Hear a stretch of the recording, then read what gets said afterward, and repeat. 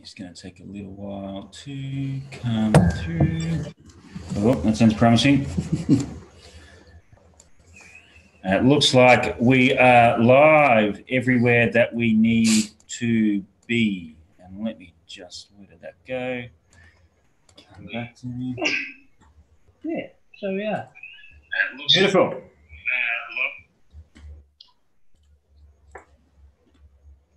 Alrighty.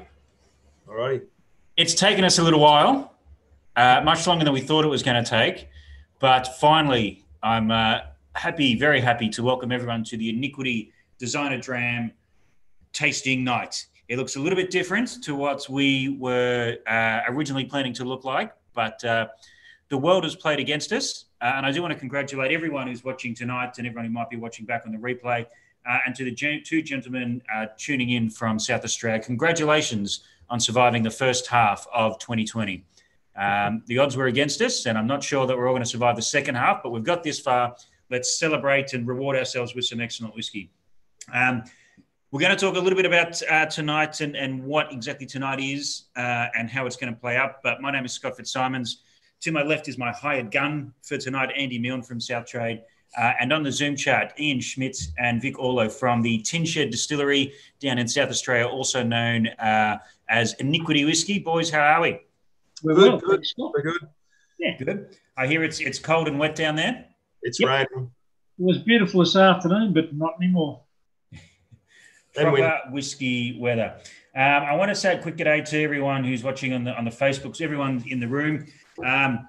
So yes, this tasting was essentially the first on tour version of a tasting that you boys ran down in Adelaide, where you had a room full of people who got some cask samples and blended a whiskey together, which became a future Iniquity release, which is what we were going to do in Sydney. But unfortunately, travel and things aren't really playing in our favour at the moment. So what we're going to do tonight is everyone who's playing at home, and some people might not have sets, but you're more than welcome to stay along and add your 2 cents.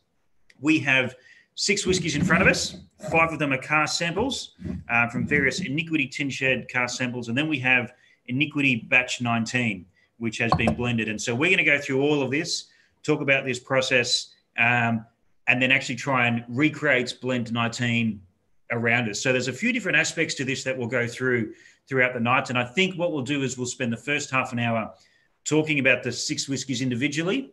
Then the second half hour, start playing around and putting them together. And then the third half hour, when we've all tried 6 whiskies, God knows what's going to happen in the third half hour. So we'll deal with that when it comes. But guys, I mean, what sort of inspired this tasting setup, this sort of style of tasting? You mean the event or the way we put them together? The event, the original concept in a pre-pandemic world. We run an arting list called The Den of Iniquity, and we decided that it would be nice last year to give something back to our mailing list members and our fans.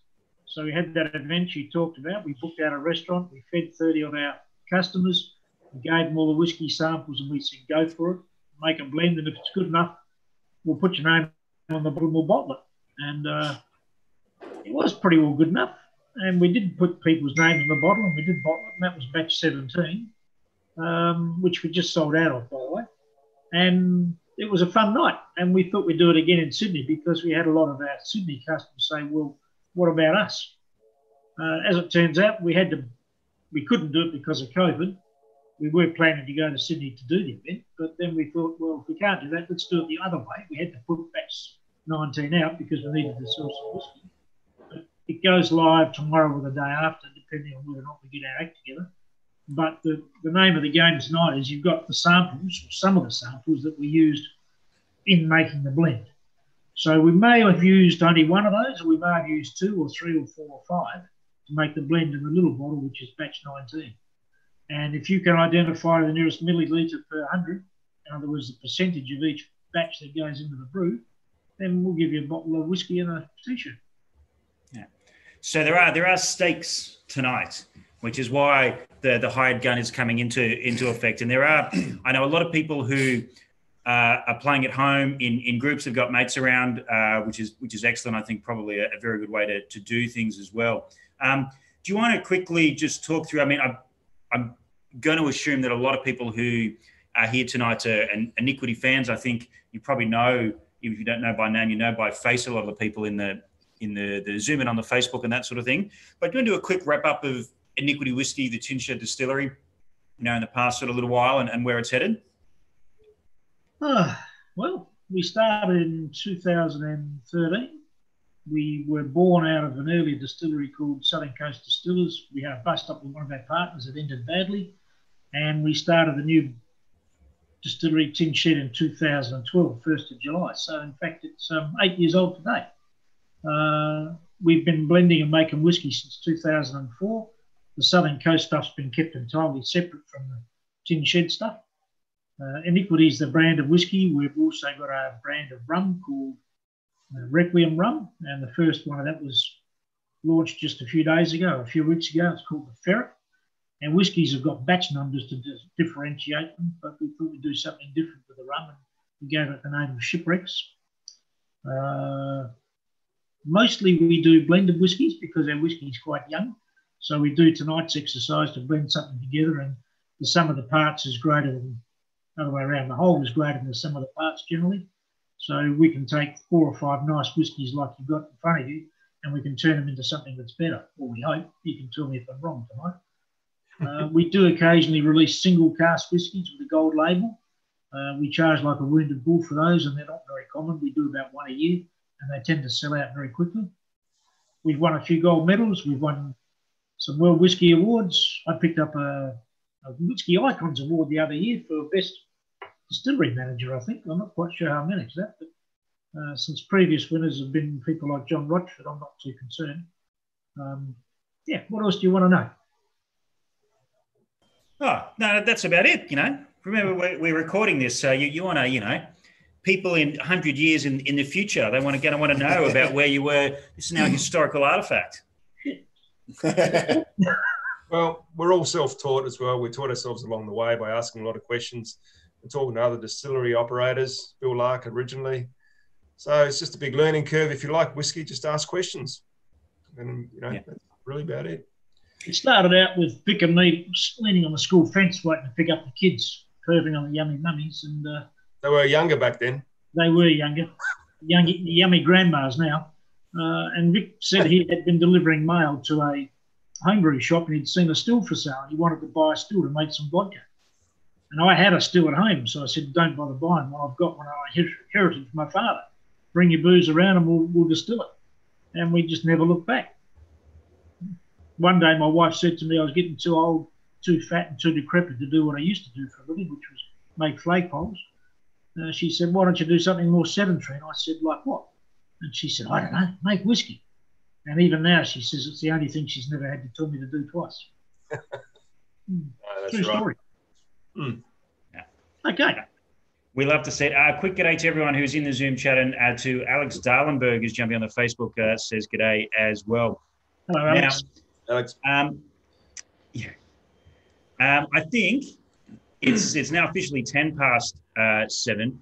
And one of the things about these virtual tastings is when we're, in that previous life, when we were able to run physical tastings with everyone in the tasting room there, if I got too long without allowing people to have a drink, they started throwing things at me. So this is about the time that would start happening. So I think Ian and Vic, you said we should probably go through the what we're trying to recreate, batch 19 first. Mm-hmm. Okay. Yeah. Guys who are playing along at home, you've got your 6 whiskies there. The smallest one, where the 50 ml is batch 19. Now, remembering if we were doing a tasting out the back here, we would have poured you 15 ml samples.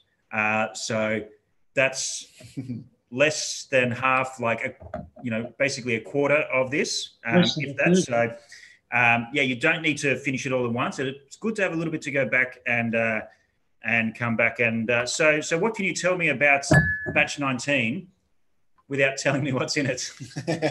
Well, I can tell you we use somewhere between 1 and 5 of the samples. Don't use it all, whatever you do, because you can't come back later in the evening and compare your brew with our brew to see how close you are. So only use a little bit.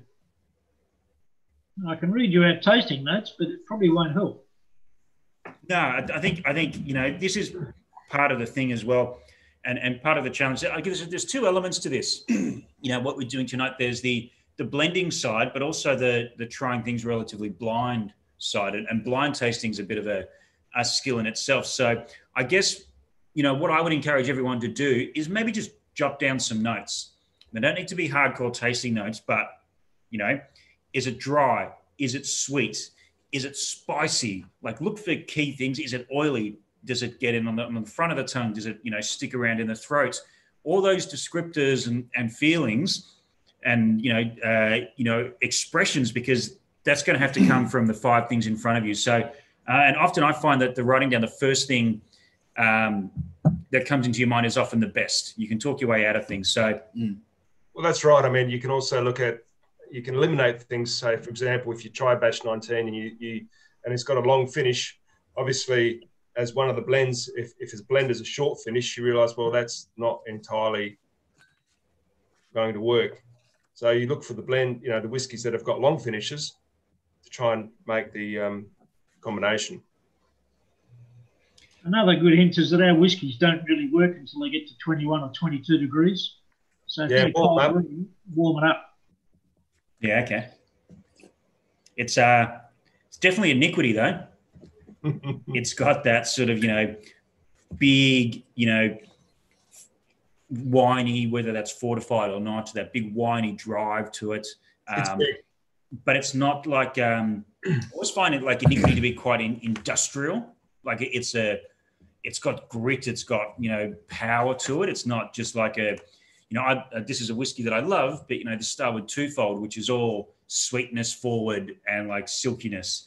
Iniquity carries a lot more breadth on the palate, and this certainly does on the nose. Andy, are you getting anything? I'm going to steal your notes. So, Scott, when you say industrial, you mean it's got grunt. You don't mean it's earthy and dirty and gritty. Yeah. More grunt and oomph. Like, if we were talking in Scottish terms, a Ben Nevis or a Springbank or something that's got a little bit of, grunt and dirtiness to it. Not that you accidentally, dropped a bit of metal shavings into the still on the way past. Glad you clarified that. Yeah. But Andy, what are you sort of pulling out there? Yeah. You can get definitely some wine notes. I don't know whether there's sort of elements of red in there, but there's also this sweetness. So whether that's coming from sherry or if it's a Tokai or sort of a sweet wine cask in there. There's a really nice sweetness that comes through. Really dry. Like it feels like there's more French oak than American. Yep. Don't know if I'm just playing at words at the moment, but yeah, there's a really nice dryness to it. It's definitely feels kind of that wine barrel character that's sort of making it a nice kind of clean cut finish. Yeah. Yeah. So interesting point that Andy just pointed up there. They're actually going to go through, as well as talking what was in the barrel previously, but whether that was American oak or French oak or Hungarian oak or Russian oak or whatever it is. We're actually going to tell you with each cask what was in it previously and what type of oak it is. So probably when we get to, the blending time, we might talk about the difference in what American and French oak will actually do to a whiskey. But for anyone who's on the chat, I know this might be a little bit of we might not get as many tasting notes early. Everyone's want to hold things to themselves. So this could be quite an interesting one, but feel free to throw any comments on whatever platform you're watching on. And a quick g'day to David and/or Caroline Taylor as well on the Facebook. They're saying g'day, to having a bit of fun. But yeah, I mean, it's the one thing I find about the Iniquity batches, and this is certainly true of 19, is there's a DNA, there's a house, common thread, but they evolve. They're slightly different, Other ones have been heavily peated. I'm not getting any peat on this, at all. So I don't know if there's any peat in any of the casks we're going to go through, but it really opens up the time as well. Yeah, and maybe that's a thing. If you've got your little sample here, maybe just leave the cap off for this first half an hour.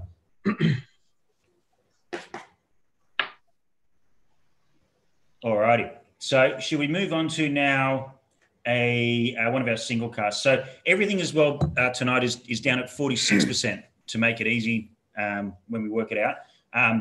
And because we're virtual, I can't see what you're all doing at home. But if you are skipping ahead, that's totally fine. But just remember, when you start to blend, whenever that is, make sure you write down what you're doing and be precise, because we're going to ask you for those precise measurements a little bit later on.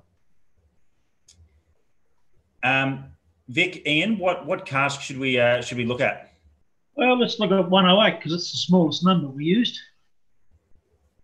Now, 108 is a French oak Shiraz barrel from memory, but previously the spirit that's in there was in port barrels, American oak. The spirit that's in there, I think, is 4 years old. So it's got a bit of a mixed history, having been both American oak and French oak, port and Shiraz. We find Shiraz tends to give very strong tannin notes, which is something that is not that desirable. We do like it in moderation. It works as a blend, marginal tannins. We see a lot of tannin in South Australian Shiraz, not so much from the hills, but from McLaren Vale and Barossa. Is it the oak, or is it the tannin in the Shiraz getting into the oak? Both. Both. Yep. We tend not to leave our spirit in Shiraz barrels more than one summer as a first fill, because they get a bit astringent towards the end of the second summer. And astringency is something that Vic and I aren't particularly keen on. We don't think our customers like it either. It's not very nice, no. So barrel 108 by itself is a pretty nice drink, just quietly, and yeah, it's a good whiskey on its own. By the different oaks. And this is the curveball. Batch 19 could be a single cask. Could be. Nosing this one, I don't think it's this particular single cask, but potentially it could be. I mean, certainly it's got that. I think as Vic, you might have alluded to there, you're saying it's quite good blend because you get that dryness, even on the nose. That's that Barossa Shiraz. Yeah. When you buy Shiraz casks, whether you're buying 2 or 3 or 500, do you know which wineries it's come from, or do you just buy? We have gone to the wineries and bought them directly from the wineries, so we do know where they come from in most cases. The last batch we bought, Ian, was they were roughly 10 years old, weren't they? Had wine in them for 10 years. Yeah, 8 to 10 years. We've bought Shiraz casks from Chateau Tanunda and from Primo Estate. Primo Estate because the owner used to live down the street from me, and Chateau Tanunda because they had a bunch of them at a good price. They are cheap, but you've got to be careful with them, and if you spend too long in a Shiraz barrel, you bugger it, frankly. We found, on the other hand, Chardonnay barrels, Champagne barrels, Pinot barrels, Merlot barrels are much kinder on the spirit. So we probably won't be getting many more Shiraz barrels. Probably none, actually. No. Just had a question here through using the Q&A function on the on the Zoom chat here, asking what format are we going to want the blending recipes in a little bit later on, which is a very good question. So we're actually going to work them out based on 100 ml mixes. So out of the 100 mils, cask 108 is X amount of mils and so forth, so on and so forth. If after 6 drams your maths skills aren't working particularly well, don't worry. Just make sure you've got the exact mils written down of what you put into it, and we can figure that out at our end. Yeah. Write it down. Yeah, just if in doubt, write it down. It's the key. I found that when I'm doing blending, sometimes I've really got to write it down because, and I've got to write on the bottle or the glass. Otherwise, you come back to it after a few drinks. You think, what am I doing here? Actually, Vic's got to write everything down. I do. Typically, I'll send him out into the barrel house and say, okay, come back with some stuff to make up the next blend of whiskey. He'll disappear for an hour and come back with half a dozen or a dozen samples, and he'll play with them and throw them together and say, what do you think of that? And I say, I think it's shit, start again. And I had to do that 40 times once. I forget which one it was, but 40 different iterations before we found something we liked. And then we take it home because it tastes different at home than it does in the factory. If you're in the distillery, you get so many smells and aromas from the different barrels, the different spirits the still might be running. And then there's aromas coming in from outside because we're in an industrial area in the wrong side of town. It's not really that ideally, it's not what the Scots would consider an ideal environment for making whiskey. So we take it home and we have a little taste at home, and then we have a special panel of mates who have palates that we respect, and we get them in and get their opinions before we get carried away. So there's a lot of thought and examination and analysis goes into every batch. And we thought this batch 19 was okay. Yeah, it's an interesting, I mean, if we didn't have the 19 here and we were just sort of like trying to create something that was good, you know, that was the best of what we could create, because we're all in so many different environments. You know, we're in the warehouse, you guys are at home, people are sitting in boardrooms or over at each other's mate's house, you might be sitting in the kitchen. It's completely different. It actually reminds me of back in my previous life in the music industry, certain label heads and managers, when they were looking at new artists, would have to listen to the music in the car, was the way that they could figure it out. You know, if the only way they truly listened to music was in the car. So they would go into the car park on their lunch breaks and just sit and eat their lunch and listen to music in the car, which I think is similar to, you know, to what everyone's doing at home now, is just, you know, relax, find your sweet spot. You know, and also there are prizes, but this is fun as well. So don't take it too overly seriously, because I'm sure you're all going to be better at it than I am. I've never put together a blend in the factory. It just doesn't warrant it. So the more comfortable the surroundings, the better the whiskey tastes, and the more you can differentiate in comfortable surroundings. So that's important. I've always taken them home and worked on them from home, and then brought them back. And we go across. We've tried many different, you know, we've gone 3 or 4 different groups of people 3 or 4 times over a couple of weeks to get results back to make sure we're on the ball. Now, another peculiar thing about our whiskies is they change a lot over time. Yeah, they do, don't they? Just before we came on, I was reading my official tasting notes, and I could not identify any of those characteristics in the glass I had in my hand. Not one. Yeah. So much for tasting notes. When I'm evaluating sort of like single casks, or, you know, particularly from overseas distilleries to bottle for the oak barrel, I'll always put a glass in the fridge before I try the sample, and then try it in the cold glass. So essentially what it would feel like with ice without being watered down. Then as it warms up at room temperature, and then quite warm, because you never know where someone buys a bottle of whiskey from the oak barrel, where they're going to drink it. Are they going to drink it on the sidewalk out the front? Please don't do that. Are they going to drink it, you know, up in Queensland? Are they going to drink it, you know, in their basement, in their bathroom? So, yeah, it's a really interesting concept. Anyway, we should move on to cask 109, I think. Well, what did you think of 108? Did you like it? I did, yes. So definitely like the lots of tannin and the dryness. I think the finish was a little bit shorter than what I found on batch 19. So there's certainly elements there. My early gut says there's a bit of 108 in it. But as a base, I wouldn't say it's the dominant cask. It's not dominant, no. There's definitely characters. There was that buttery finish that kind of softened out at the end, which I thought was really nice. Right. Yeah. Shall we move to 109? Elements, but not the whole pack. All righty. So shall we look at 109 then? Yep. 109 is pretty similar to 108. It's another Shiraz cask. One of them's heavily charred and one of them's not. I forget which one. It's once again a couple of smaller casks that were dumped into a wine cask for a summer. The previous casks were American oak and I think port. I did look it up earlier. What is it? Yeah, I think it's port. Yeah, port and sherry once again.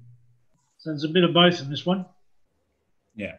So just to clarify, on 108 and 109, both French oak Shiraz casks, but have been filled from other casks in the warehouse. So it is a single cask sample because it's come from one cask, but the whiskey that's in here hasn't spent its entire life in there, which does make things nice and difficult. So thank you to you guys for doing that. So as well as knowing the makeup of the cask, again, trust the instincts of what you get out of the glass, not necessarily what it says on the barrel. It's also why we haven't really posted the details of each cask, because we want you to sort of appreciate them for what they are, rather than what you might think what a French oak Shiraz cask should taste like. All right. So for me, immediately softer on the nose. Is the wine that was in this, was it older by any chance? That I can't tell you. No, we don't know the history of the cask. Well, we know it was Shiraz. We know it was Primo Estate. And probably we used the cask for about 8 or 9 years, but we don't know was that particular one was in it. Was it a shorter time in this cask versus, because it's noticeably softer? It could be, well, but when a winery uses their cask, they don't use, they use it for, say, 6 or 8 years. But this wine doesn't spend 6 or 8 years in the cask. They might have filled it 3 times or 4 times. And they might have even started out maturing white wine in it for 3 or 4 months. All we know is it had Shiraz in it last time they emptied it.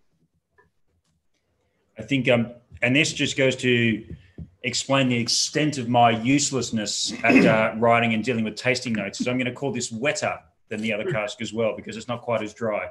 I don't know what a wetter whiskey means, but that's something that popped into my head. You probably had enough already. Yeah. And so another example that if you were like trying to steal all the tasting notes, don't steal that one, because I have no idea what I'm doing. I may be the one on screen. I'm definitely not the expert. It does have more of that sort of burnt caramel though, which I did pick up in. So that may be a giveaway that it's actually a charred cask. Okay, so I reckon this one might be the more heavily charred of the two. Heavy charred, you'd have a bit more caramel, and you wouldn't have the long wine type of flavour coming through. That shortens a little bit. You know, the tannins shorten when the cask is charred. In answer to your question, Andy, as far as Shiraz casks go, most wineries would put their Shiraz in a new cask for 1 to 2 years and sell it as a premium. And then they might put something else in there for 3 or 4 years and sell it as a medium range sort of wine. And then they'll finish off with something that's a bit cheaper for the last 3 years.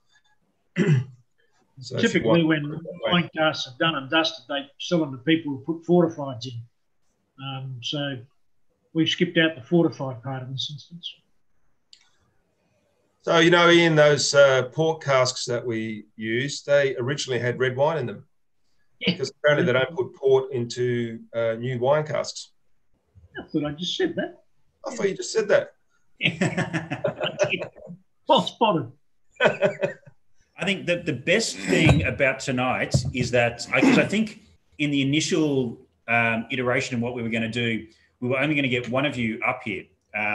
Just with the costs of flights and everything, it didn't make a huge amount of sense. But I'm liking the idea that we get a little bit of a look into the dynamics of a day at the Tin Shed Distillery at the moment. Yep, it's always entertaining. You got to remember, Vic is a postman, but his real trade is chef. And that's why he gets the job of working up the blends, because he's got the palate for it. He's actually pretty good, if I say so myself. Thank you. That's the last compliment you get from me, though. Yeah, I better write that down, otherwise I'll forget. No, you won't. You remember that forever. Hang on, what's the date today? The 1st? Halfway, we're calling it officially. Halfway. Yeah. Just while we on this one, and I think we'll move on to the next one in a second. But what is it about like a cask like the 5 that we're trying that you go, okay, it's ready. I like this a lot, but then also this can work in a blend. Like, what sort of things are you looking for in a single cask that, you know, for a blend? Is it just, okay, it's hit a certain maturity, or are there specific flavors you go, okay, that could work if we do something to it? Well, you've got to tick all the things that you're looking for in a whiskey. So it has to be a fairly long finish. It's got to be rounded. It can't be hot. You can't actually blend a spirit that's hot and expect it not to be hot, even if you've got three other whiskies in it. So you've got to tick the things that you like in a whiskey to make a blend. So if something is untowards or not quite right, or if it's astringent, well, that's put aside to mature for a little bit longer. Now, 108, 109 being September 2016, they're almost 4 years old. Some of the older ones, they're good for the full roundness of the flavours because they're a little bit older. So then you might get something like 120, which we haven't come across yet, but we will. It's more of a, let's say, a beige type of whiskey where it really doesn't assume anything, but it could extend the really nice flavours of 108 or 109 without disrupting it too much. So you're looking at something with flavour, something not so much flavour, a wine finish. You don't want too many wine finishes coming in, so you need some sherry or port to disrupt that. It's quite complex, and sometimes what you think works, put it together, it doesn't. They come out with something really quite different. Yeah. And as for single barrel, if it's when you try a single barrel, it's worth bottling as a single barrel. It just says, wow. You pull the boat, have a smell, and you have a drink, and you go, wow. It's like you're saying, Scott, first impression. Sometimes your first impression, you go with your first impression, you think, wow, that's really good, and it is. So you put that one aside for not a blend, but a single cask release. Yeah, excellent. Well, let's move on to that cask that you mentioned there, cask 120.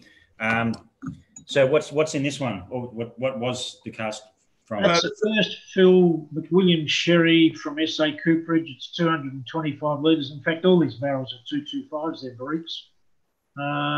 It's American oak, and it's a very pleasant, unbeige whiskey, but there's nothing really exceptional about it. Yeah, it's nice, but not good enough to be a single barrel. Well, it's probably a bit young for that. It could be a single barrel in maybe another couple of years, depending on how much we've got left. Have we got any left of that? Vic, you just told me we used some, you silly mate. Oh, did that slip out? Yeah. That's your first hint of the night. I like this. Can I maybe like Uber Eats a few more drinks to Vic, because he might be a little bit looser by the time we're a few more hints. He's got a cupboard full. He doesn't need help from you. Yeah. So we're moving away not only from Shiraz, but we're going from two French oak to two American oaks. So from two French oaks into an American oak cask. Immediately, a completely different whiskey to the first two, which had quite a few similarities to them. More vanilla, more honey. Nowhere near the tannin structure of the first two. No, it's approachable on the nose alone. It's got that kind of soft, delicate sort of texture that you can, without even trying it, you're drawn in. Yeah. Yeah, it's very yeah. That's a good. What's a technical term for being drawn in? Sucked in. Yeah. I think Raf's come up on the Zoom chat with he posted Yummo, then he posted Yummo again. So you got double Yummo for this one apparently from Raf. So Yummo. Is Yummo for barrel 120 or 108 or 109? 120, I'd assume. Yeah, 120. Thanks, Yummo. Raf, sorry. But yeah, it's a good point. I mean, the way that Iniquity you've set yourself up for your releases is quite different to a lot of the other Australian distilleries who will either go single casks only, or maybe two casks, or do the Solera thing. But if you've used 3 or 4 of these casks we're going to try tonight, there's still going to be things left in that barrel, which is what you were saying about cask 108 and 109. It's leftovers from things being used in other blends. So it's almost like this continual evolution of the spirit. So I like that point that Vic, I don't know how much is left. I don't know how much went into the blend, but it could be a gold label single cask down the track if there's. Well, it's very possible. We have had a sherry cask that's been recoopered by SA Cooperage and recharred. Generally blend, will work itself into a really, really good whiskey. But sherry seems to take probably a year slower to mature than a port cask. I think because sherry is just a little bit spicy, a little bit peppery. It just seems to work a little bit slower. Did you find that, Ian, as well? Yep, I did. If you cast your mind back to Southern Coast days, I remember Jim Murray's Bible. We did a 96 and a bit point whiskey with Jim Murray that he said he was on bended knee in awe. And that particular barrel was a French oak, American oak, port or sherry, I can't remember which. That was port. I was moving it one day and the hoops fell off and we started to lose spirit everywhere. So we quickly jammed the hoops back on and found another barrel to put it into. And that particular batch was a single cask bottling, but it had spent time in 2 casks because the cask fell apart. And we learnt from that don't be afraid to shift the booze from barrel to barrel. Yeah, definitely. Often one barrel imparts something, but you need a bit extra to make it a really nice batch of whiskey. So we stick in another barrel or mix another barrel with it to get that little extra. Yeah, well, we're always going for that because we don't have time on our side. You know, you could probably get the same results after 6 or 7 or 8 years, but we're talking about top-notch whiskies after 3 or 4 years. Yeah, I see where your initial comments came from on that cask. The nose had a lot going on, and maybe because it was quite a stark difference to 108, 109, and the palate was good, but it wasn't like necessarily grabbing me. Yeah. But the note I wrote down there to that, I think there actually might be, I mean, I've forgotten what 19 tastes like, so I'm going to have to go back, but that's quite a good base to build upon, where you've got like that quite soft vanilla, nothing too spicy or tannic that's going to take away from other flavors, but it's a good base to sort of build upon. So I think that's going to be, I mean, the other two, my first blend are going to probably start with 120 and go from there in some way, shape or form. If I was offering advice, I'd probably offer exactly that. I'd say you got the makings of a brilliant blender, Scott. Just so we're all clear here, I definitely haven't shed. I haven't even, these casks have been, or these little bottles have been sitting here for 2 or 3 weeks now. I haven't opened any of them. I haven't nosed any of them until today. No, honestly, I haven't had the time. So. But yeah, all right. So 134. What do we got there? 134. Oh shit! Hang on, I've got to look it up. American oak sherry. Have I got that right? 134. It is American oak sherry cask. Provided its first fill. It came from SA Cooperage, and I've got a note that says stratified stuff from SR7. So although the barrel was filled on the 29th of the 12th, 2017, it had some of the stuff we put together and distilled in our very early days. So there's probably 6-year-old spirit in there. Yeah, okay, which is very, very old. I mean, for us, yeah. Yeah, for you guys, what sort of evaporation loss are you looking at annually? Varies from cask to cask, but in the worst case scenario, 15%. The best case scenario, about 7 or 8. Average is about 10 or 11. Yeah, okay. First year is the worst year. So that Iniquity 10-year-old is going to be quite expensive because there's going to be about 30 mils of it left. Something like that. We had 47-degree days last summer, and we had 0-degree nights this week or last week. So there's quite a temperature range, but I actually think the humidity contributes just as much as the temperature change. I think so. I think we'll lose 4% into a 100-litre cask, don't we? Just the wood absorption. Yeah, that's right. 4 or 5% just gets sucked up into the wood. So 4 litres goes into the wood when we fill a 100-litre cask. That stays there. Luckily, it doesn't have to get sucked up again for a second fill. Quick question before I dive into this one from Whiskey is My Jam, who might be a dark horse tonight because I believe they've picked up some prizes from some of the other virtual tastings we've done the past month. So that's if you're a betting man, if you're on the old sports bet, that'd be a one to watch, coming in at quite short odds at the moment. But I think the question is, what ABV are you filling your casks at? Years ago, we filled at 63.5 because that's what everyone else did. That's what the Scots did, and we didn't know any better.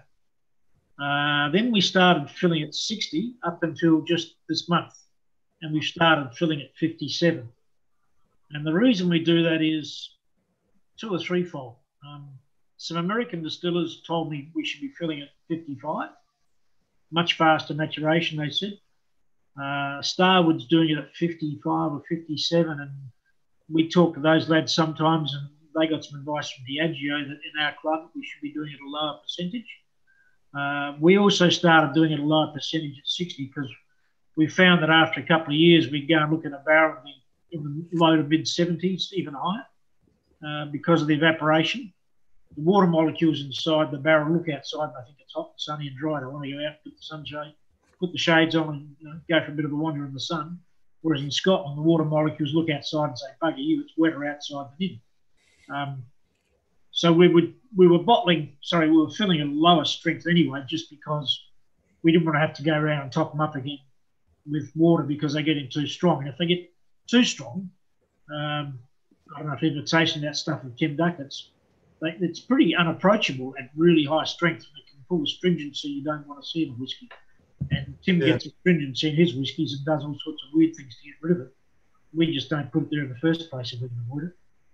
So we probably taste every barrel every year, wouldn't you say, Vic? At least if they're good, we taste them many times a year. The bad ones we don't taste all that often, or the young ones we know that tasting anything under a year is really a waste of time, unless it's something specifically that we're looking for. We're not that desperate either. We've got enough whiskey now we can drink all this stuff. Well, Ian did fill a barrel at 48%, which is one of our most heavily peated ones. It's a bit of an experiment, which actually is quite amazing. It's only a year old. It was filled in at 48%. It's at 50 now, isn't it? It's gone up to about that. We're going to bring that out in the new year. It's going to be called the Fluster Cluck. And the reason is Vic was asked to water it down, and he thought I meant water it down so he could do a triple distillation. And he ran out of water or something and didn't tell us about it. Yeah, I ran it down. I thought he watered it down to 60 to put in the barrel, so I just put it in the barrel. And then a few days later, for some reason, I checked it and discovered it was 48.8. Hence, we call it the Fluster Cluck. But it's really, really nice. And it's actually smoked with mallee smoke. That one is, yeah. Very good. A couple of comments coming through that complimenting the nose on 134. A lot more dark fruits for me, baking spice. After a bit of air, like quite an intense, like almost confectionery sweetness on the nose. Really good nuttiness to it. Like is it roasted almonds or it's something, it's a cooked nut, but there's that really nice kind of nutty texture to it.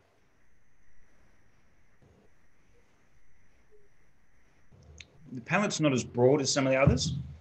I feel like this is quite front forward. I think like the nose is the star on 134. Yeah. Yeah, that's a good point.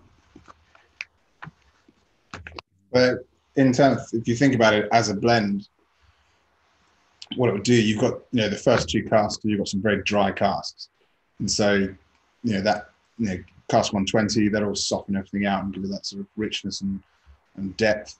And maybe this is the one where you're getting all in on the nose, and it's probably helping balance that dry character that you'll get from the French oak. Yeah. I'm getting ahead. Anything's possible. Thomas Sutton throws marzipan in there as well. Yeah. As a flavour profile, which I completely agree with. When you're blending in general, are you blending at cask strength? Are you bringing it down to? No, well, ideally, if you wanted to look for any imperfections, you've got to take it down to 23% to identify that. But I don't do that because it's not right. I mean, most of the people drink it at 46, so I do blend it at 46. And also, if we do have a release at, say, we have a gold, we've got to try that at 60%. So, and if it's good at 60, some whiskies are good at a higher strength. I mean, I watered down the Fluster Cluck. I put a bit of water into that to about 42%. It just was no good. But at 50%, it was brilliant. So I kept it all together. The high spirit keeps the flavors tight. And if you add water, it opens them up. So you don't really want too much opening up. No, but in answer to your question, 46% generally for blending, unless it's something that we're looking for at a higher or lower percentage. If you talk to someone from Diageo, they go through every barrel at 23% or thereabouts and look for faults and flaws. But it tastes like shit. It all tastes like shit at 23%. So we don't do it. You don't get drunk drinking it at 23%. Well, you can, but you don't. It doesn't taste good. Sounds like hard work. It's fun work. Yeah. And why do you think I have this job? Is to potentially do like never do hard work in my life. So the longer you blend whiskey, the more fun you have, because by the end of the night, maybe that's what each batch of Iniquity should have, like how long it took to blend, like whether it was an hour done. That's going to be great. If it took like 7 weeks, like it was okay, that might be. God knows what they were thinking by the end of that one. All right, so you're up to number 150. 150. Now let's have a look and see what sort of barrel that was.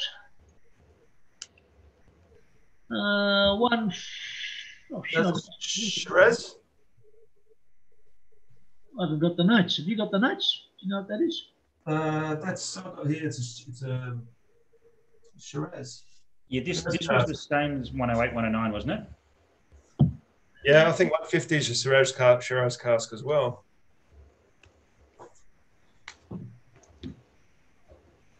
You reckon it's Shiraz? I thought it might have been Chardonnay, actually. You got the nose? It's certainly wine of some sort, I think. The tannins from the first two have sort of come back all of a sudden. That would be a Shiraz cask. Or at least like that.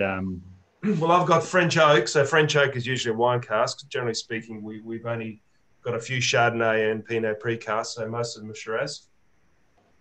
It does have that winey finish, is a little bit like 108, 109. Like I said, Scott, it would be a Shiraz cask.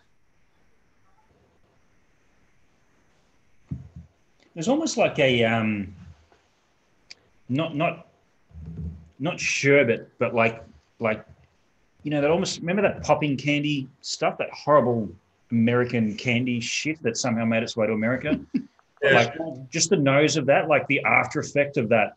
Why is that fun sort of thing on the nose? It's like it's a tannin, but it's not, 40-year-old Scotch that's been in there too long, and it's not, red wine driving tannin. There's something in that spice there. I think it's a white wine.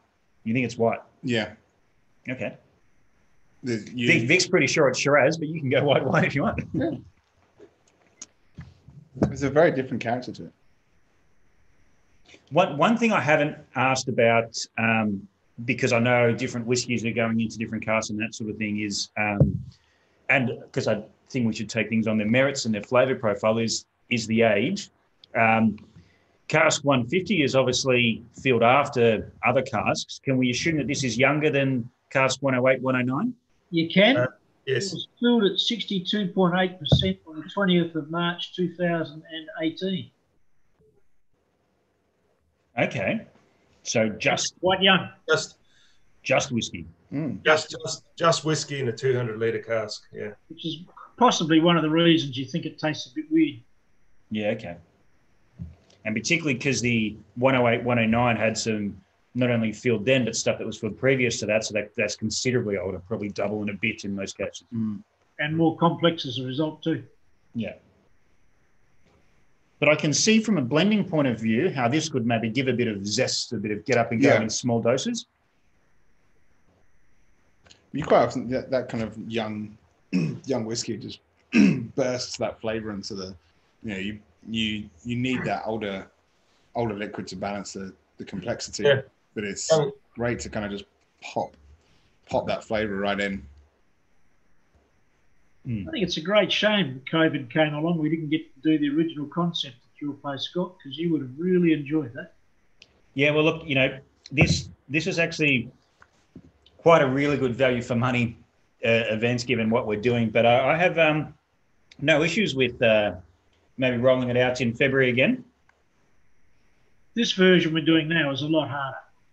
Yeah, and I think that's the point, because if you, and now we've tried these 5 casks, if you want to just create the best whiskey you can possibly create, the rules are endless, Sure. Whereas now we're sort of fixed in, it's going to be very difficult. I was actually thinking just before how the hell we're going to judge this, because no one's going to get it to the millimetre perfect, right? I wouldn't be surprised if it happens. Yeah, well, yeah, it might. But then what if someone gets it almost perfect but includes a cask that's not in it? Or if someone gets it nearly perfect but doesn't include the 2 mils of a cask that is in it. So I haven't actually thought that far through on how I'm going to judge this one. But this is Yeah, actually, quick mention from Jordan, who says, we're very happy that the original concept didn't work because now they can play in from Melbourne. And yeah, I think we're actually we sent some to Tassie, Melbourne.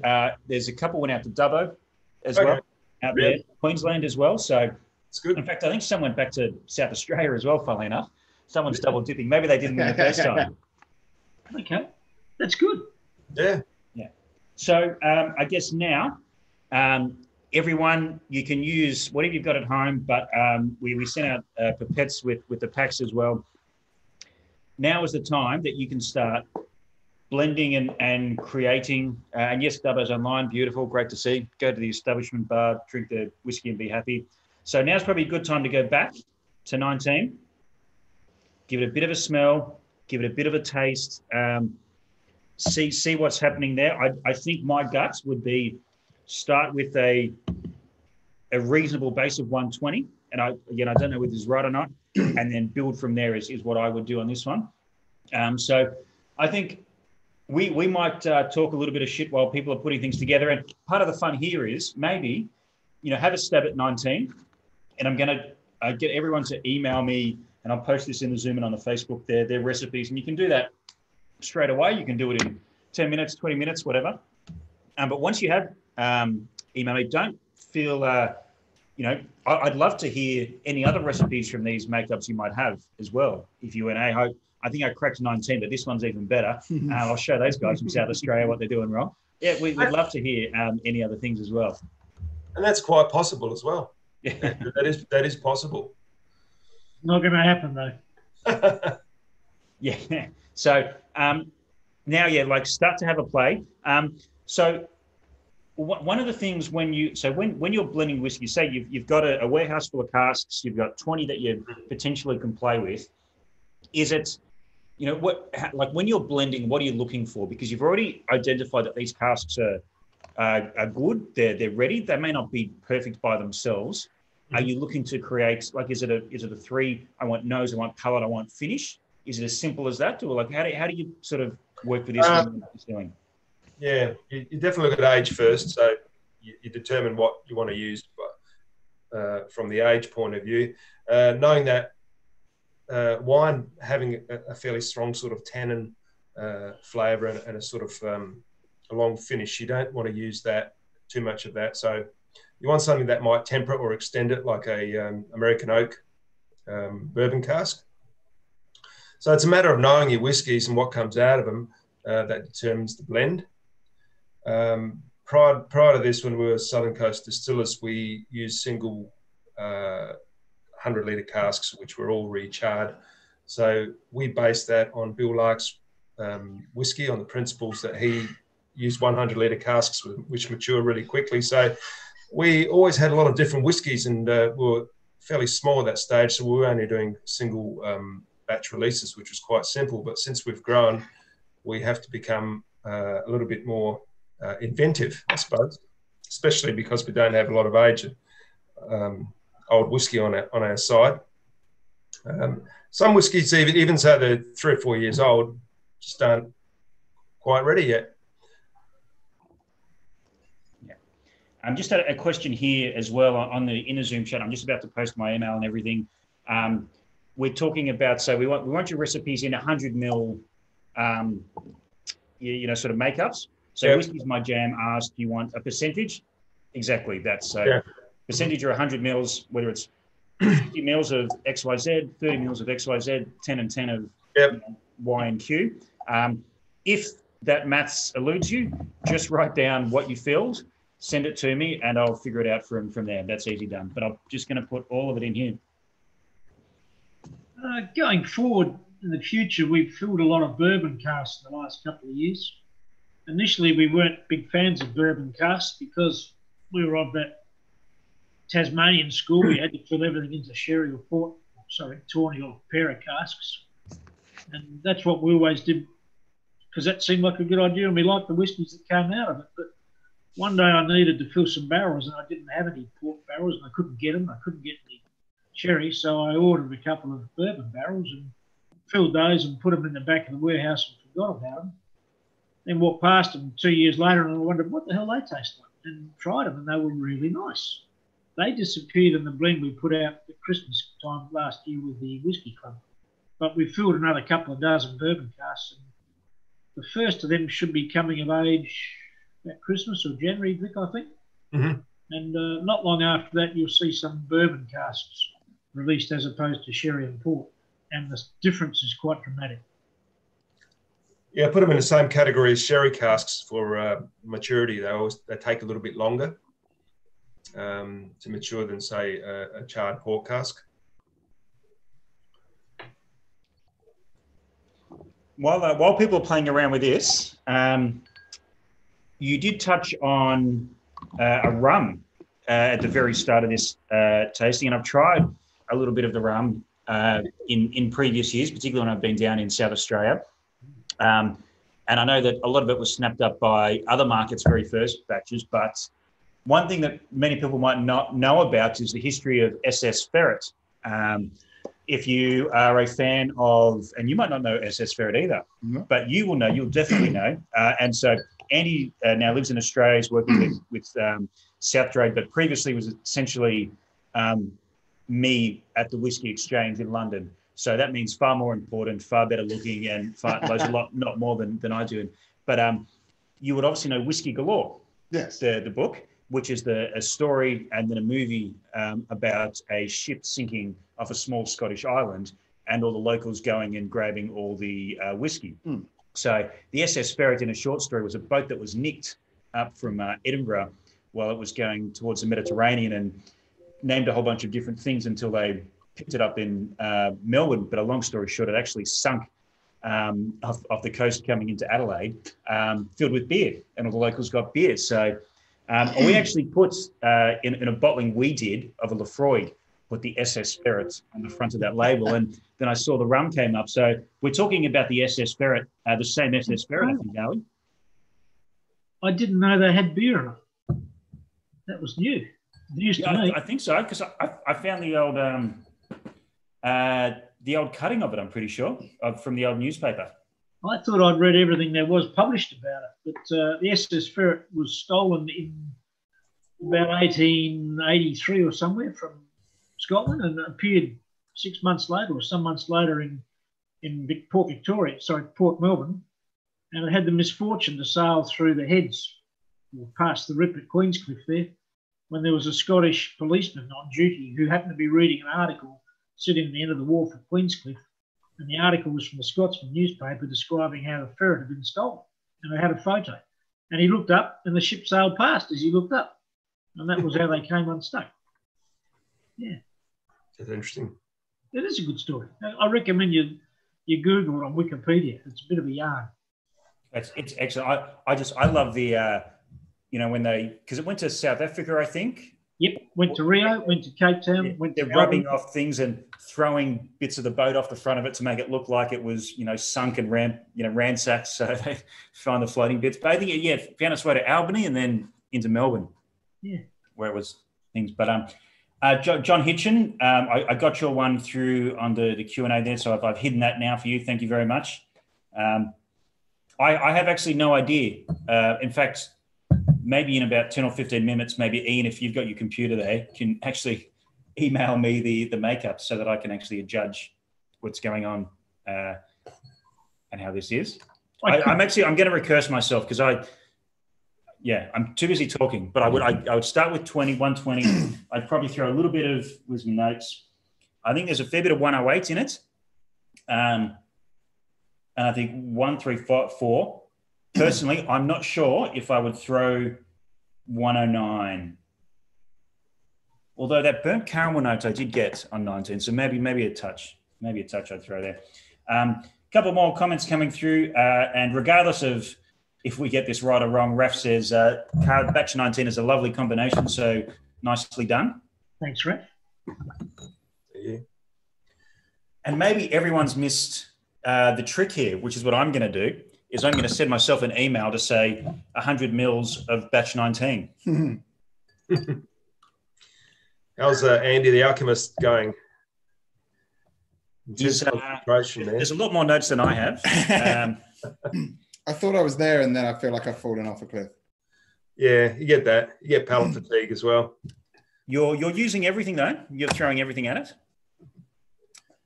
So yeah, same thing. It's same with a lot of 120, but with then varying ratios between 5 mils and 20 mils of the other. It's not there. It's the downside of doing it on a large pour as well. You're now left with 40 mils. Yeah. Yeah, I think it's too sweet. I think there's more tannin in 19. I think I would almost look at reversing what you've done there with 134. Sorry, with maybe bring 150 down a bit and 108 up a bit would be my hint there. I love this. It's like being at a kid's birthday party and watching the kids, trying to work out how to do something. Yeah, but it's good because it's actually a good learning curve to work out what whiskies do to each other when they're mixed. And that's the thing. I mean, I'm going to mention the G word, and I probably shouldn't, but you see a lot of gin tastings and masterclasses like this because individual botanicals distilled are so blatant what they are. Like orange peel distilled is orange, and cardamom is that. So it's actually a very honest and easy way. And if you've got a gin that doesn't do something, you throw more XYZ at it. With whiskey, it's so difficult because they taste different, but they're nowhere near as transparent as why they taste like that. And there's some botanicals in gin and some barrels in whiskey that might not be exceptional, but when you throw them together, actually bring it up. So I wonder if, it'd be interesting to, I've said I would start on a base of 120. To do it the other way is build a 40 or 50 mil base of the others and then drown it in 120 to try and bind them all together, whether that would make a difference. If we get to do this again, maybe we'll make it more challenging by providing the samples at cask strength and then give you some water as well. So this is hard enough, mate. This is hard enough. That would be the advanced class. I did get a question here. What's the deadline for having the mix emailed to you? So we were umming and ahhing about this. I think that, we should probably provide a sense of finality, at maybe, at 8:20, at 8:30 to actually announce what it was. Because I think if we sent you all to bed without knowing, I think that'd be a bit of a cock tease. So, look, I reckon if by, let's say 8:20, so that's 15 minutes, chuck it into on the email. Then I may actually have to get back to the winners tomorrow by the time I go through and work out who got the closest based on, because there's a few variables here, but certainly I think, and whenever I've done blind tastings, and I really am terrible at blind tastings, is like the Scotch Malt Whiskey Champs, for example, you get about 45 minutes to go through 9 whiskies and try and guess what they are. After 5 minutes, I've nosed them and I go, okay, I think that's what they are. I should write it down and walk away, because after half an hour later, I've double guessed, I've changed it all, and chances are I get 0 out of 9 rather than the 2 out of 9 I would have got if I'd gone earlier. So certainly, it's fun. Don't overthink it. Peter Lawking's palate is absolutely stuffed now, so he can't taste anything anymore. So well done. Thanks for that. Also, Scott, if one of your blokes or girls submit their entry, they could give us their shirt size as well. Yes, yeah. So we'll give them a bottle of whiskey and a T-shirt for winning if they're good enough. Yeah. Well, once we figure out the winner, I might go back and get that details from them. Yep. And the thing is, you can mix up your own batch 19 at the end of the night. Yeah. With what's left. Also, the only other way that you would ever get to just drink these single casks is potentially by going down to South Australia and Adelaide and getting out to the distillery. And there's still no guarantee that Ian's going to be in a good mood to actually let you try single casks. So I don't think there's much doubt about it. But if anyone does come down, they've got to ring and make an appointment, because technically we're not open to the public. Our licence doesn't allow us to do that. So we can have our friends come around anytime. We just can't have the public come around. That makes sense. I think we've got 18 times 3 friends in the room here. It's amazing how many friends I've got these days. My wife's absolutely amazed. What's Nazar said? 40 mils 120, 20. Yeah, okay. So Nazar, you're not going to win on that. You know what, an email, you can just message me directly on the chat as well. That works. I am collating them all.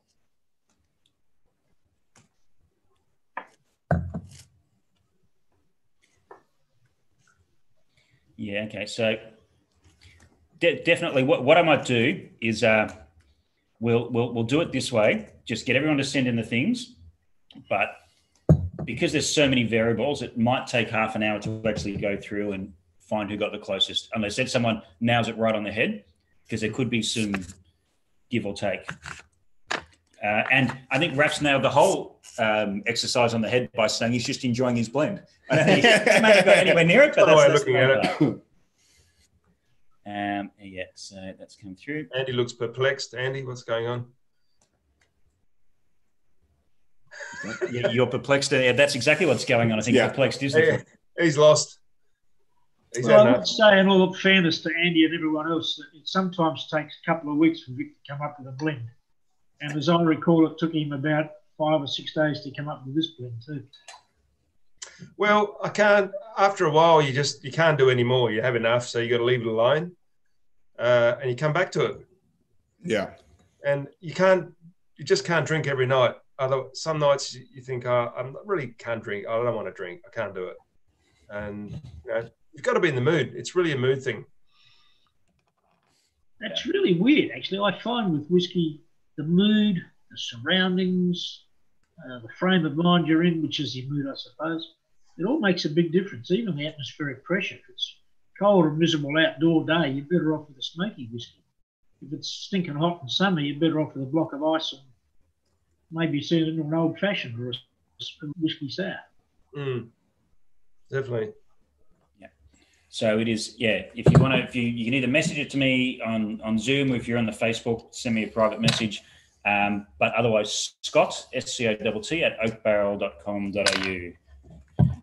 Basically the same email, if you're in the Zoom, the same email that you got the link to today. You can just reply to that email if you want. That came from me as well.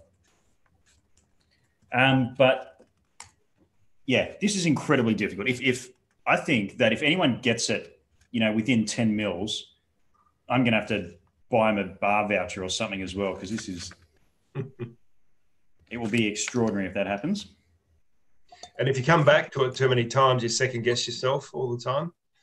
So you've basically got to have a taste, remember what it is, try to remember out of those samples, and then do your best to put it all together. And if that doesn't work the first time, it's definitely not going to work the second time. Yeah, I'm going to have a very quick stab. I'm going to go 10 mils of the 120, working on a 20 mil thing. So this would be times 5. So essentially 50 mils of this in a 100 mil sample. Yep. I like the idea of 108. I thought that had some of that tannin spice in there. So let's say, let's go 2 mils of that. So what do we? Good boy, you're writing it down. Yeah, it says good idea, because I know it's recorded, but I definitely will forget this. I don't have to watch it back to figure out what it is. I actually might go 4 mils of that. No, 3. Don't be an idiot, Scott. What are you talking about? Definitely go 3. That'll do that. 134, just a dash, I think. I don't think it had a dash. I thought there's that fruit that comes through from this that's I upweighted it more the more I tried it. I feel like it's a secret sort of, it's a spice in there that on the palate actually delivers a lot more than you would realize. Yeah. And I think, we were talking about a lot of other elements in the other single casks. We're talking about tannin and dryness and caramels, but there was fruit in all of them. Yeah. Which I think we sort of forgot a little bit about. Iniquity, we're talking about Shiraz casks, port casks and, sherry casks. They're all inherently going to have quite a bit of fruit in them. So it just wasn't the dominant thing. So actually, I think that's maybe where that comes from. 150, which was the young one. I'm actually going to go 2 mils of that. I reckon going back to 19, it probably a little bit more get up and go than I thought. And I, perhaps controversially, hold on, I need some more booze. No, I'll stick to that. That's 15 mils. I'm going to leave 109 out of it. This is my one only stab at this. The nose on that is awesome. It's nothing like. It's nothing like 19. What it is. It's not 19 whatsoever. But there's like a butterscotch. Yeah. So what I've done there is got it wrong, essentially, but I don't mind that nose either. That's my little one. For all those punters out there, you can cap your samples with a coaster or something, which will actually give your nose a little bit of a rest. Yeah. As you're blending. And that's so like soda water, I find quite good as well. Just like not so much of those, but clears the tongue palate, which is a little bit harder to do sometimes. Well, thank you for Christian, who's just messaged me both his and Daniella's guesses from that one. Isn't it? Why do you say guesses?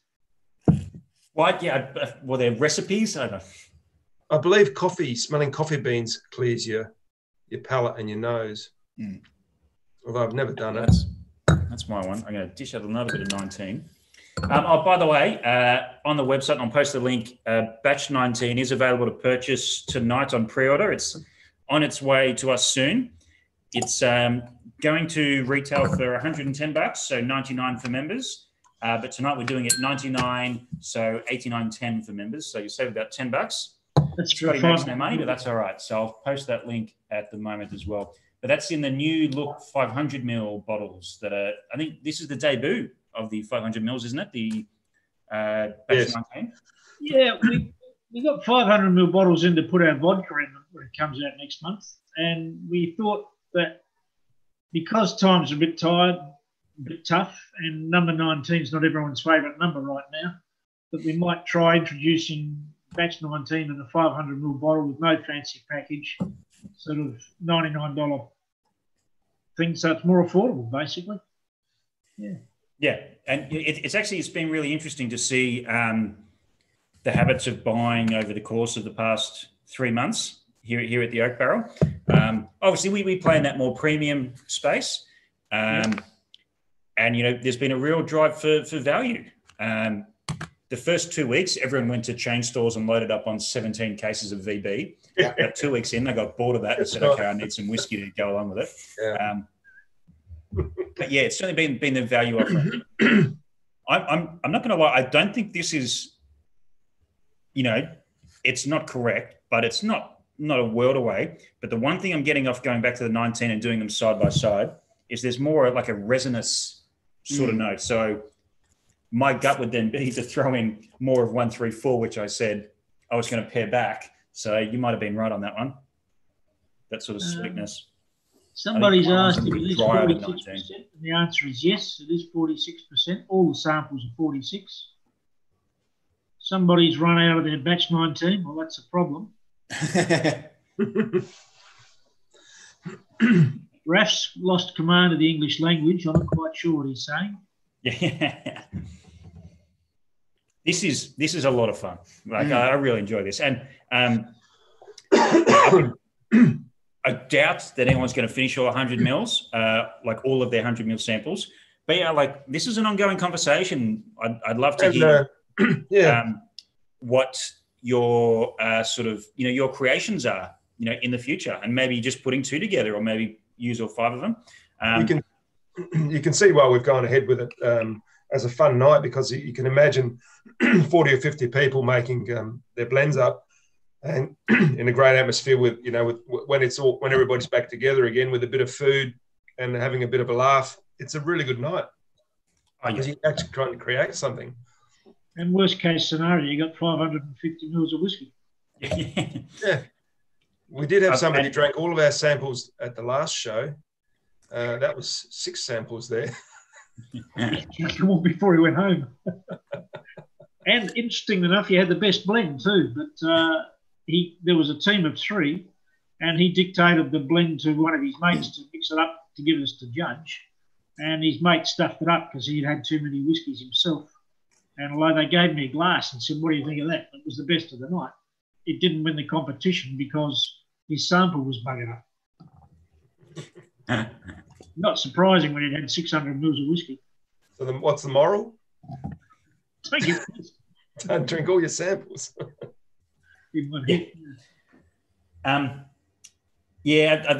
Christian comments in a message to me that they did 4 samples between the 2 of them there, and then they're lost now. And I think that's important to remember as well, that we're doing this in trying all these casks for the first time in a half an hour, 40 minutes, and then bang, go, give you 30 minutes to do this. You know, this takes weeks sometimes to do properly. So,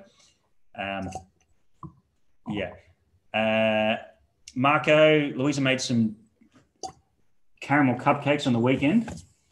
So cask 134 sort of matches the caramel cupcakes. And Peter Lawkington joined himself on the couch. So that's the name of the game. Depends what he's doing on the couch. Yeah. Well, he's got your face on the big screen, so... Have you, moving on, Andy, how are you going? Andy's become less precise with his blends now. Yeah. I can see. I got further and I'm getting closer. I still, that last 5% could be there. That can, you know, I said at the beginning there was that kind of Tokai, sort of Sauterne-esque character. That's what I'm really struck, like, because you can pick it up, but I can't find it in the samples. Yeah. And that's so your mind goes, okay, well, and I think that's the as you say, the great thing and the infuriating thing about blending is when, you know, the sum of 2 parts doesn't equal 4. It's sometimes it's you know -2, and it's, you know, this you know, adds a new flavor, and all of a sudden you've got this additional element, and then at the same time that flavor that you thought, God, I really love that, that's going to come out if I blend in some of this, and you actually then just completely lose that flavor because something else changes it, and it's infuriating. The fun of blending. Yeah. And I mean, the thing that gets me is I tend to get stuck on, so, you know, say I build on a base of 50 mils of one of the casks, and then I use the other 4 to go around. I'm getting close and I can't quite get it. It might turn out that I should have just brought that initial cask down to 45 mils or 40. There's so many variables at play. And if you're looking for that final piece, there's a million ways, as you say, to find that final piece. Well, there's been a couple of times I've taken 6 blends home and I've tried them at the factory, and I think, oh, they're okay. They'll do well. You know, I've gone on age, and everything tastes good. And I've taken them home and it just doesn't work. Any way I do it, over a week or 2, it just doesn't work. Now that's frustrating. But it does happen, yeah. So thank you to Ben, thank you to Raf, thank you to Alex, thank you to Matthias, thank you to Mark, to John Hitchin, to Daniela, to Christian, to Nizar. We've got your ones in there now. It's officially 8:20, but we're going to give you a couple more minutes to get your votes in just quickly. Again, if you don't want to do it as well, doesn't really matter. It's all fun and games. It's not I don't have any Olympic medals to give out, but there is a bottle and a T-shirt on the line here, so it is worth. Here's with Tom. Yeah, Thomas Sutton, you probably emailed as well. Rebecca Charlton's come in there. Hannah Torley, she works for 4 Pillars. That's something else. Don't worry about that email. Thomas Sutton, yep, I can see your one came through at 8:11. Yep, beautiful. Okay, so everyone's got in. I might call it in 30 seconds. Everyone in the chat on any of the things, say now if you need another 30 seconds, because I'm going to ask some quite direct questions of the boys right now in a second. So count it down from 30 to... Phil Brooks has sent his through. Hold on, I'll just open this up. I can't open that up because I have done that somewhere else, haven't I? I'm sure it's all here. That's all right. I'm sure I've got them all. But if anyone, 15 seconds, if anyone doesn't have theirs in that wants to still get in, that's all right. 10 seconds, 5 seconds, 2 seconds, 1 second. It's 2020. The rules of time don't apply anymore. So Damien says, rip the Band-Aid off, and I agree, Damien. First question I want to ask, and out of the 5 casks that you supplied us with tonight, were all 5 casks in batch 19? No. No. Oh, okay. So pretty much everyone has supplied 5 casks, including what Andy went back to on his final. Oh, no, so that's you cross that one out. Oh, just because it was crap. Okay, but so that's your final answer? No, that's okay. Yeah. Three goes Okay. ago. There was no barrel 150. Sorry? There was no barrel 150. So the last one, Really? the one that I thought gave that bit of zippiness and zest, Yeah. that just whiskey wasn't in there. That was the second highest proportion in every blend. And I did call it. I did say, if you're a betting man, whiskey is my jam.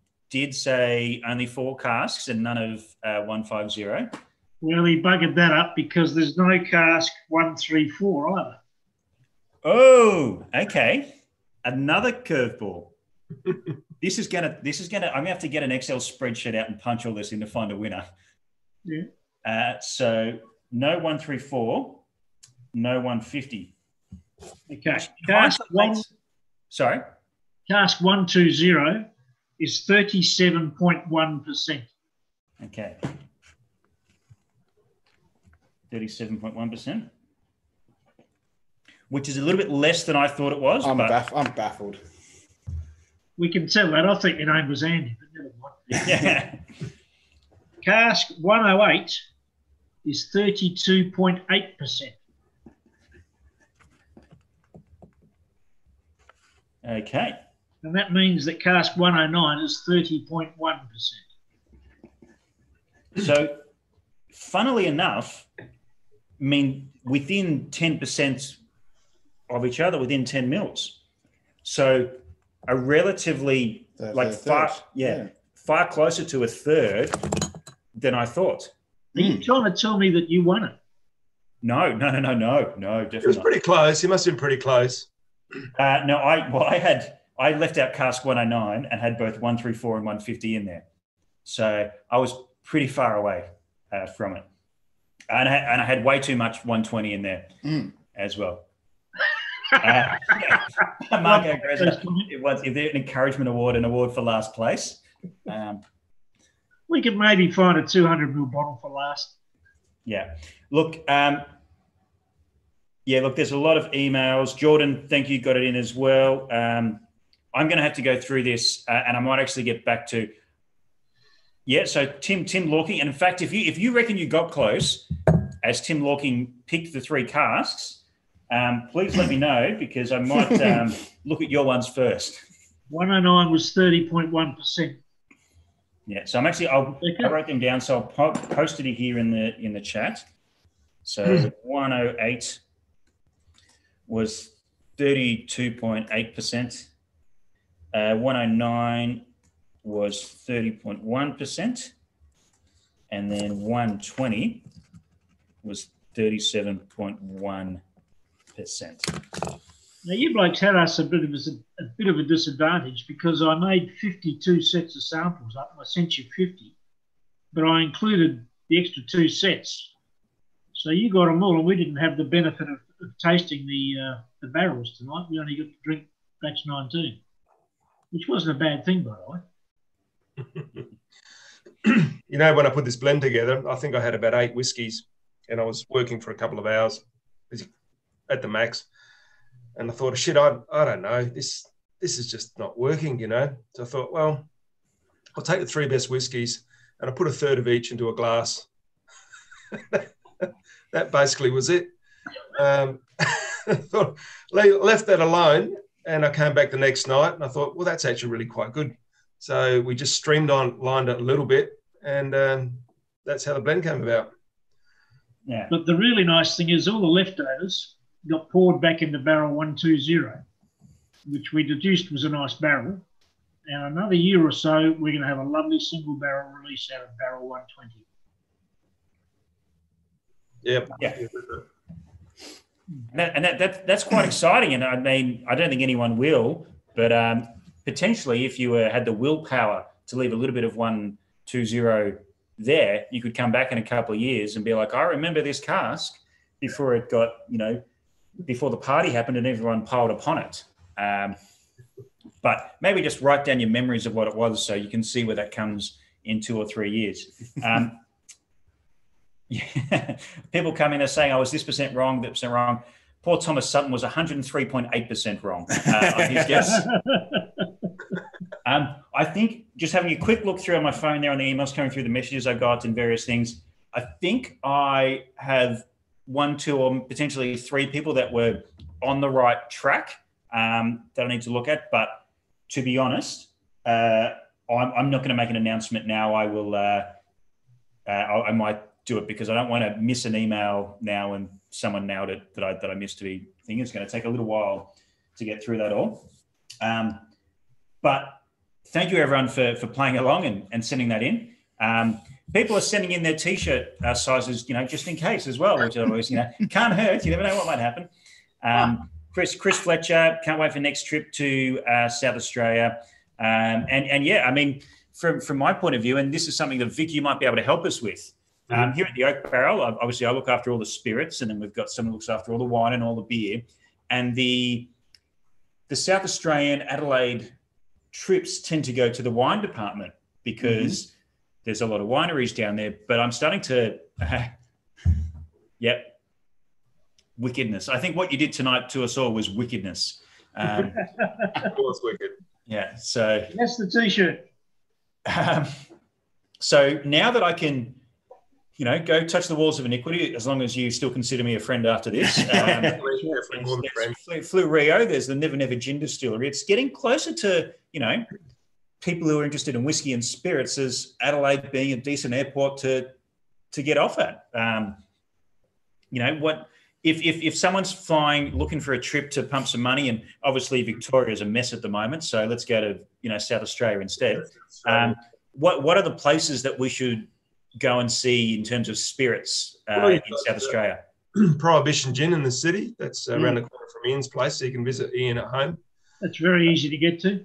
Yeah, there's a bunch of distilleries in our part of the town.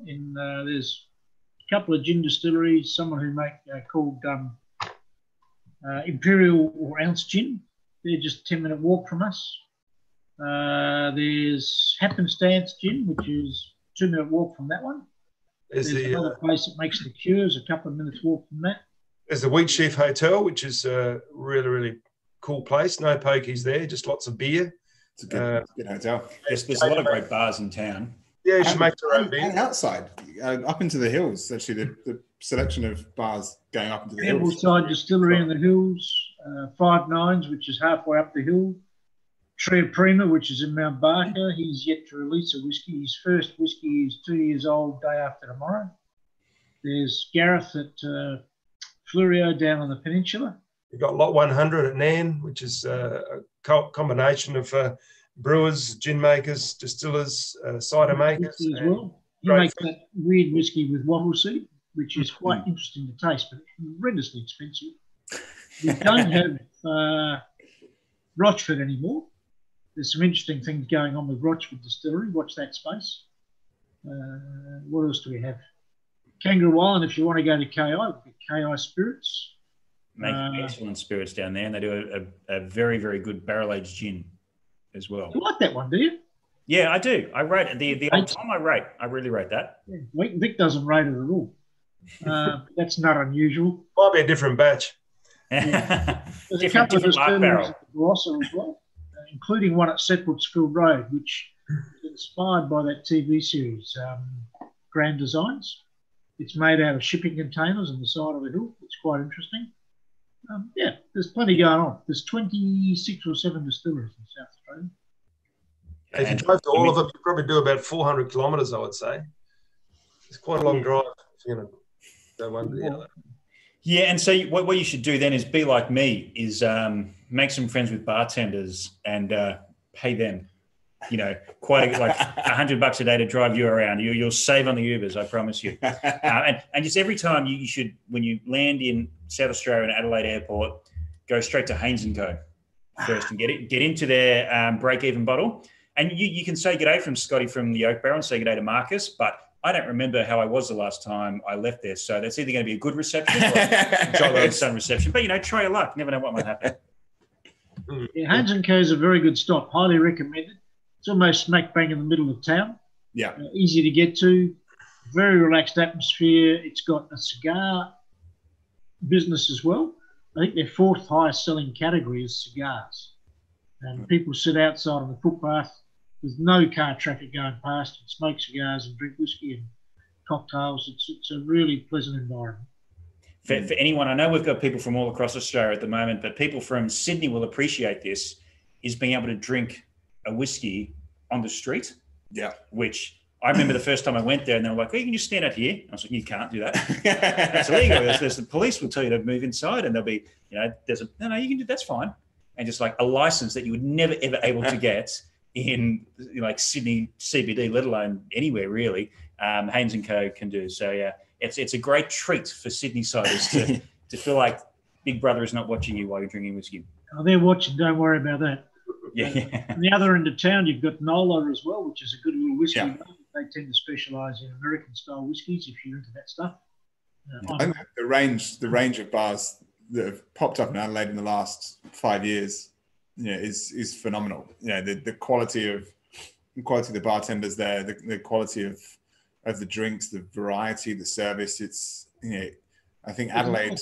When I first started visiting Adelaide was kind of the sort of the additional bit of Australia, in the sense of, you've got Melbourne, you've got the bright lights, and you've got Sydney, you've got the bright lights, and Brisbane, and Adelaide was sort of the second thought. And I think it was very much we've got this new restaurant, and that was the one restaurant that opened this year, and everyone went there, and then you wait another year for the next one. But it's now, it's this incredible place, and there's so many bars and so many new things opening up that it's, I'm always really excited to go and visit.